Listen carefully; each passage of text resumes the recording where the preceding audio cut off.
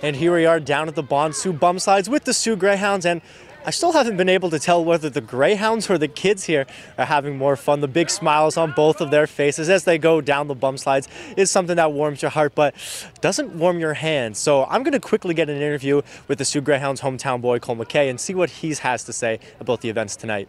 So Cole, can you tell me a little bit about what's going on here tonight? We're just riding some bum slides with the kids. Getting out outdoors, away from the rink a little bit, have some fun with the community.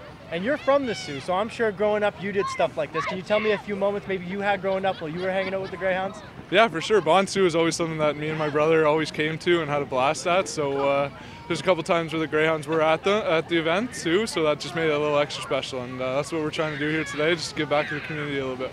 And somewhere in here there's going to be a kid like you that, was hanging out with the Greyhounds and ends up going to play in the OHL. Yeah. What kind of words of advice would you have for them if they're watching at home? Enjoy these days because they're the best days of your life. They're the days that you're going to remember when you're out playing hockey for however long you are. So they're really fun, and just have fun. That's all I could say, really.